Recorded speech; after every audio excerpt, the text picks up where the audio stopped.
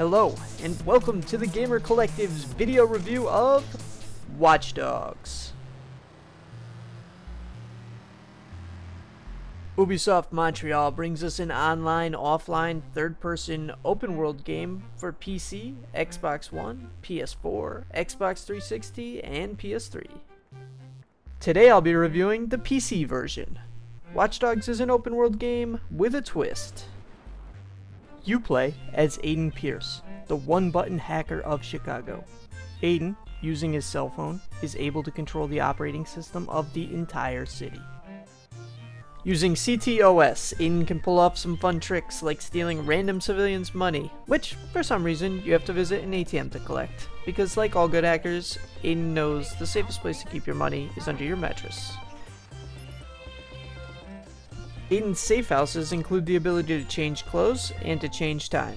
This reviewer highly recommends on every login setting the time for roughly 7 PM. And cross your fingers that it is raining, because while the graphics in this game are impressive, they are at their extreme best at night in the rain.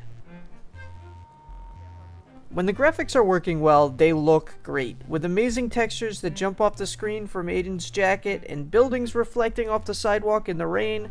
This game truly deserves credit for its beauty.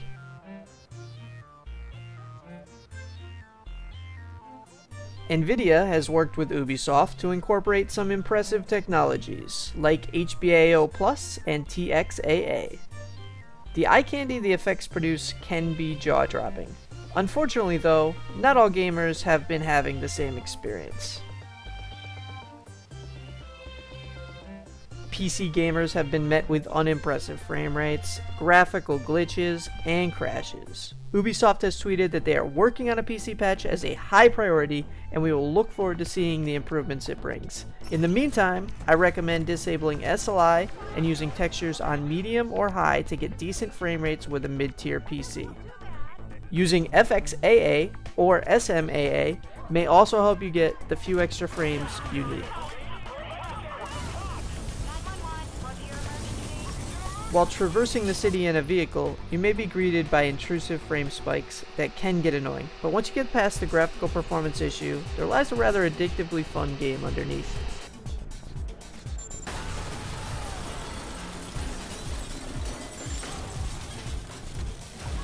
While you play through the storyline of Watch Dogs, you will meet all types of interesting characters, like Viceroy's gangbanger, Tyrone Bedbug Hayes, or elite basement hacker, Raymond T-Bone Kenny, who happens to be a lush.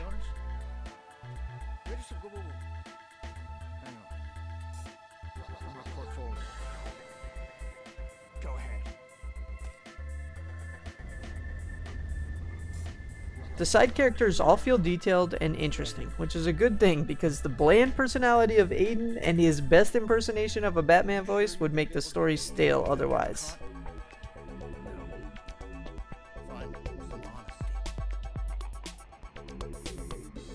The minigames and side quests act as a welcome distraction from the main storyline and help break up the somewhat repetitive gameplay.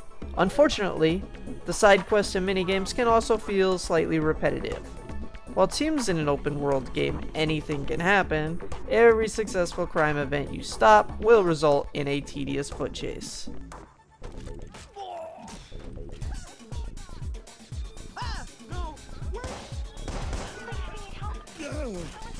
Princess alone.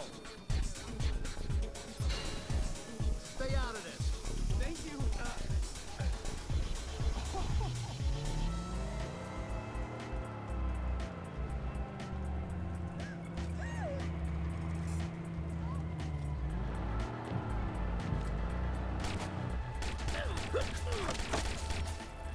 Other side missions, like gang hideouts, will let you earn XP and skill points. These missions give you the choice to use your stealth tactics to take down the enemies, or go in guns blazing for some intense firefights.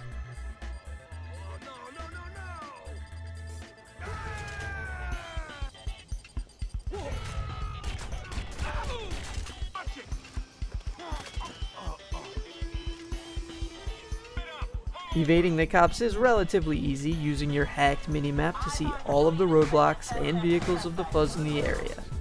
Aiden apparently doesn't have amazing multitasking abilities because he is unable to shoot weapons or use any explosives while in or on a vehicle, so you will need to use the environment to elude any enemies.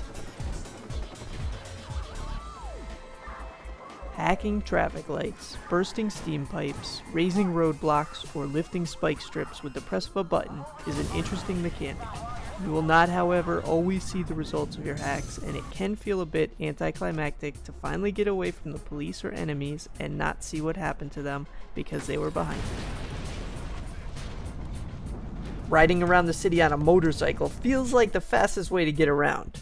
Arcade-like handling for most vehicles and semi-lackluster physics turns telephone poles into giant broken toothpicks and can make fences seem like they were made with tinfoil, but it doesn't detract from the gameplay in a significant way.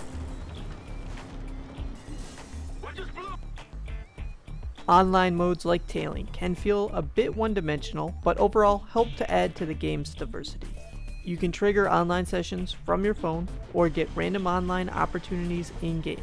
You can even play against players on an iPad in an interesting mobile challenge where you have to race the streets and avoid the police that the mobile user is commanding.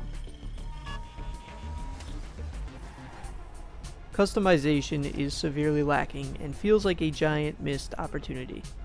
You can purchase stock vehicles and weapons, but you cannot customize them.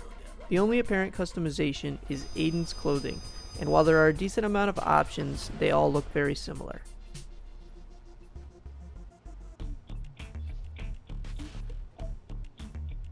Overall, despite its performance issues and somewhat repetitive gameplay, I find the game highly addicting, and it really is just enjoyable to hang out at the Bean, hack some bank accounts, and blow stuff up in a visually stunning virtual Chicago. The GC gives WatchDogs 4 out of 5 stars, with the caveat that unfortunately there is no watching dogs in the game. Join us at THEGC.TV for more social gaming.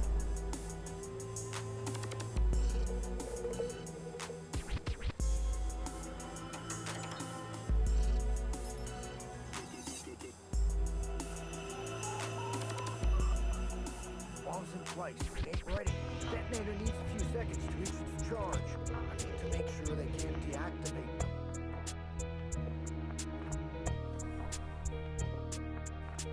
You got earphones? What? Exactly.